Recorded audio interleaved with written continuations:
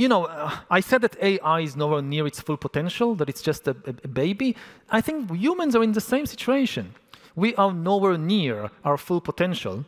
If we invest for every euro and every minute that we invest in developing artificial intelligence, we invest another euro and another minute in developing ourselves, our minds, our consciousness, then we will be okay.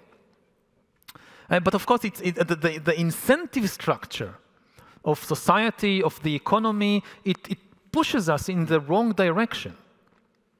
And like with the algorithms in social media, we need to change the incentive structure.